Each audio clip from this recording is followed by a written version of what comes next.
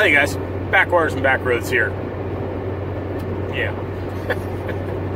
So, we are doing an impromptu camping trip overnight to the mouth of the Huron River. I have my inflatable dinghy in the back of the car here, which I call my metal tent. And I loaded my motor.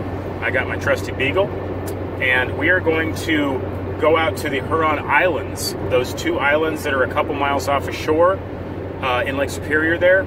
And one of them has a lighthouse on it. I've never been there. I imagine most of you haven't either. And I've been wanting to see it. So I took a break from my 100 different projects I've always got going on. I was reminded of a quote today from a book from the 90s, Don't Sweat the Small Stuff. It's actually a bestseller, and it was a pretty decent book, actually. And it said, accept that your inbox is never empty. And I always thought that was really insightful. And it's true. If you're trying to get ahead of everything you got to do, you'll never do it. And, you know, if you're postponing fun and joy and adventure for when your inbox is empty, you'll never get to it. So I have to remind myself of that, and I'm reminding you of that now. So let's do this. Load up the car. This is about as spontaneous and compulsive as you can get, which is one of my specialties. So, okay, guys. Huron Islands, let's do it.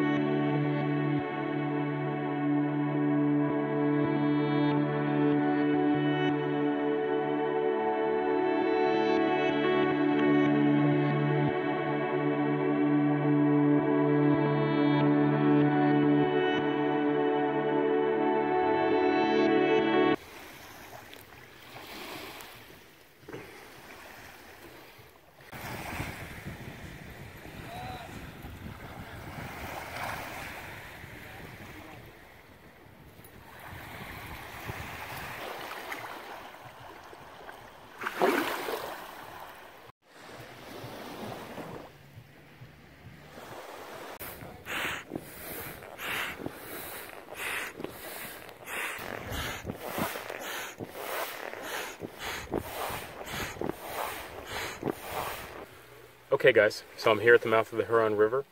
I got the dinghy filled up, I got the motor on it, and it's a little late this evening to take the trip over, so I'm going to wait till the morning, and hopefully the lake will stay in great shape like it is now. But I'm probably going to take the boat out just for like a little 20-minute cruise up and down the beach here, and make sure everything's working like it should for tomorrow, so let's just do that right now.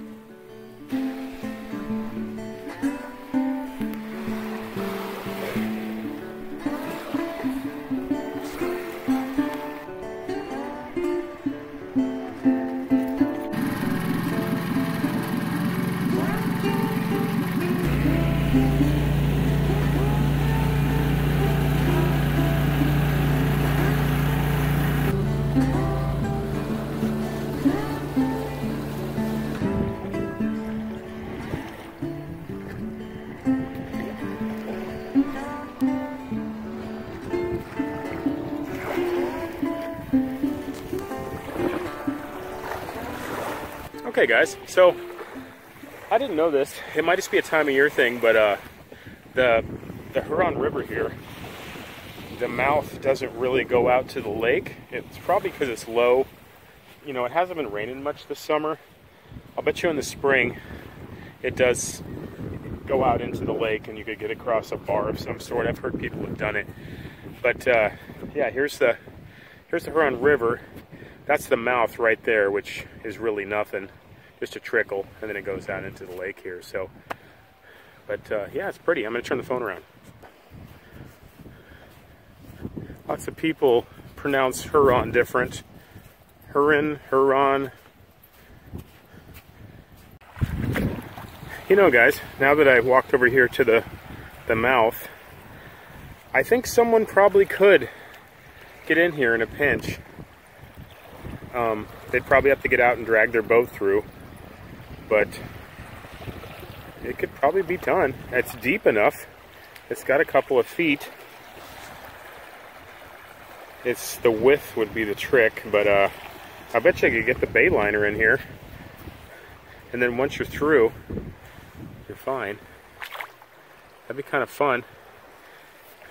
I always like to get into places that no one else can go or won't dare. Maybe I'll try it.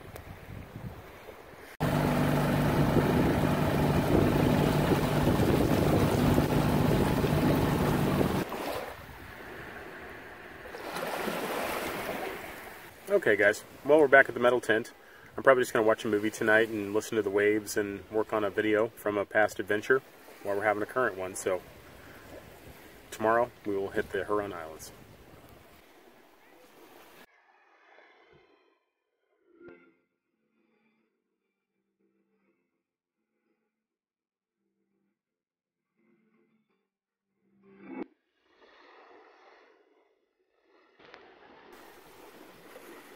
Morning.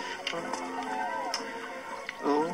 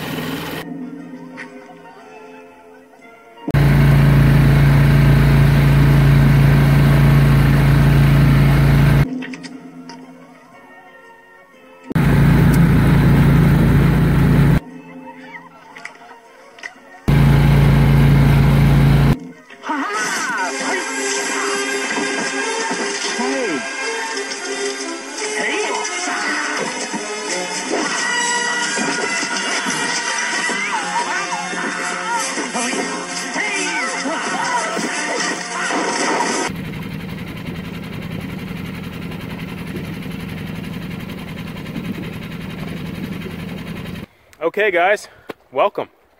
Huron Islands. First time being here. This is awesome.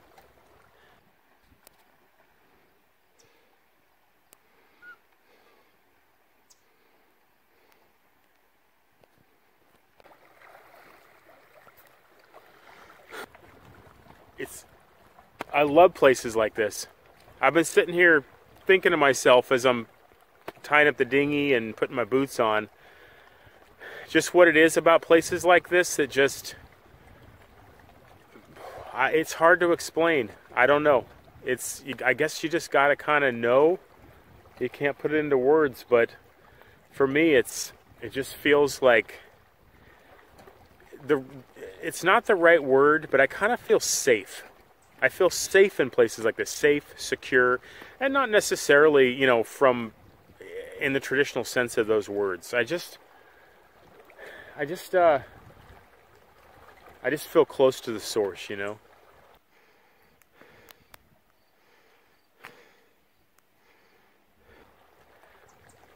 Yeah, I'm doing a bad job explaining it, but come here, and I'll bet you'd feel the same.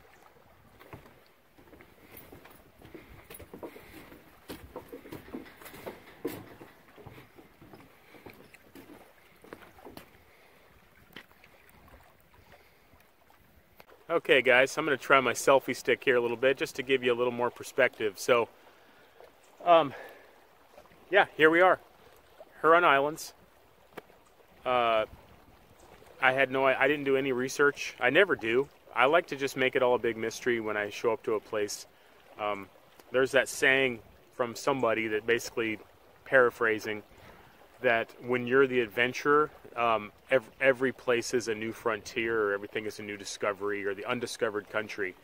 So, of course, a lot of people have gotten here before me, but when I don't do a lot of over-research on a place, it just kind of feels like I'm discovering it for the first time. So, I don't know, works for me. It looks like there's a trail to the lighthouse, so we're going to explore that. But first I'm going to show you this building right behind me. So let's check this out, guys. This looks like a boathouse that, I don't know, Park Service must have used at one time, or I I should look up what the history of these islands are. Even Isle Royal wasn't always Park Service. You know, it used to be private, or it used to just be kind of open territory before the age of, you know, fencing everything off and labeling it something that, meaning you can't use it. But these are the tracks that came out of the water. They probably had some kind of pulley system inside. We'll take a look in a second. I've seen stuff like this before. And this building is made out of concrete, it looks like. Really industrial and old. And they used to pull their boats out. Let's see what the sign says here. Baby gravy. I was kind of worried to get here and it said like no dogs and, you know, whatever. But it says Huron National Wildlife Refuge Wilderness Area. What is allowed is hiking, wildlife viewing, enjoying and respecting historic buildings. What you can't do is hunt, can't have fires, and no camping, which we can live with that. So, Huron National Wildlife Refuge includes 8 small islands. I didn't know that. All of the islands are federally designated wilderness areas. This island, called Lighthouse Island or West Huron Island, is open to the public during daylight hours. All other islands are closed to public entry. I didn't know that. So, looks like this might be the only one we're going to look at, guys. Who knows? Maybe we'll go rogue. Let's take a peek inside the building here and see what they did. Yeah, so there's the pulley system.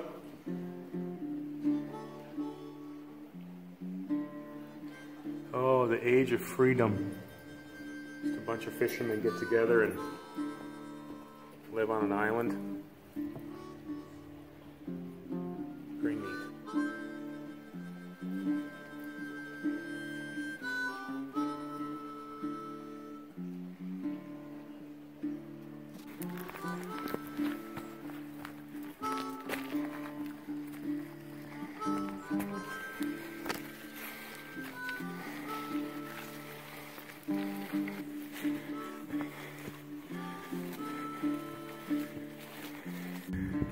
You got a little bridge in the middle of nowhere.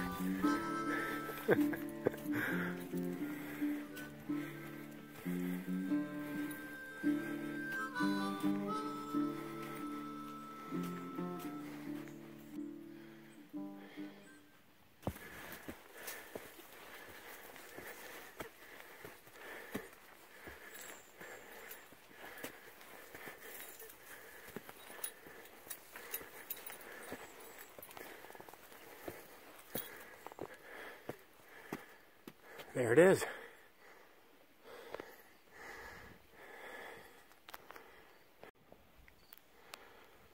Look at the view. Wow.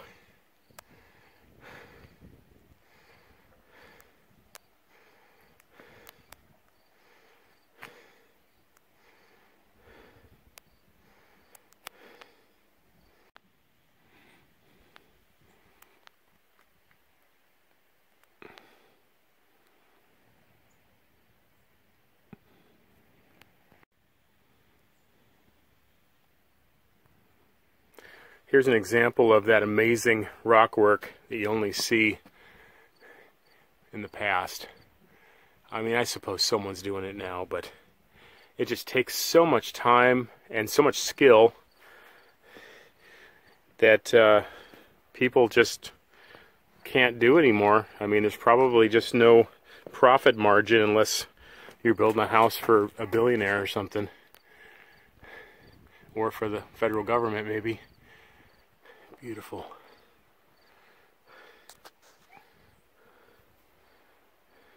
Built to last 1,000 years. It's like a castle.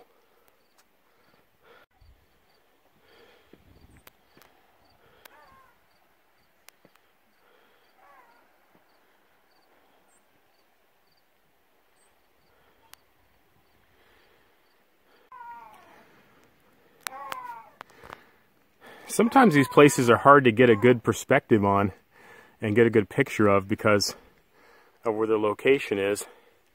But I think I found a good one right here for you guys.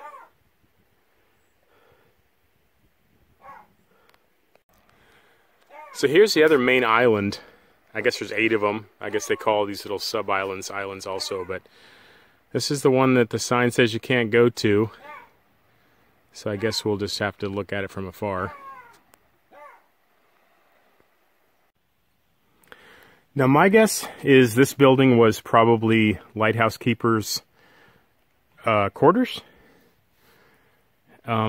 Sometimes I've noticed that some of the lighthouses, the quarters were attached to the lighthouse itself, but some of them had separate quarters. So that's my best guess on this one, though it's made of wood, which tells me that it probably was built later.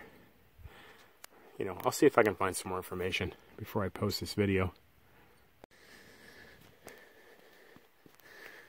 Now, this might be a runner-up for the outhouse with the best view.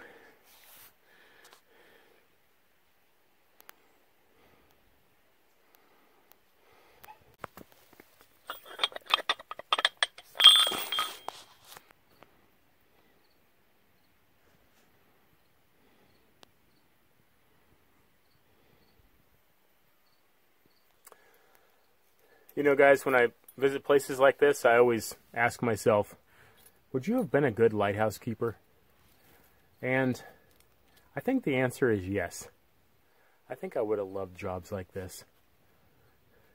I think I'd be ecstatic if I got a paycheck to live out on an island like this. I don't think I'd want to do it myself. I mean, I would. I'd do it by myself if I had to, but I bet it would be awesome to have a good woman that wanted to be out here like this with you, and a family, kids, where they grew up just in peace and quiet and kind of detached from all the craziness, you know. This would have been a really good life right here. We've even got a few raspberries here.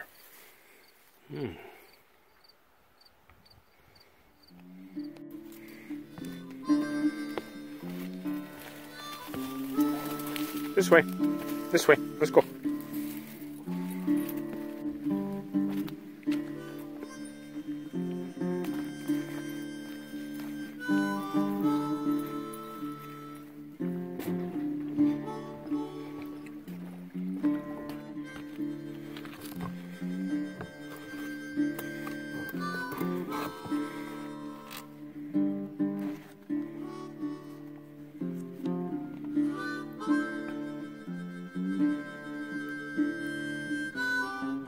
Okay guys, well, that was the Huron Island Lighthouse. That's pretty neat. I hope it transferred over on film. So now we're going to head back over to the mainland and we'll see what next adventure comes our way. Load up. Load up.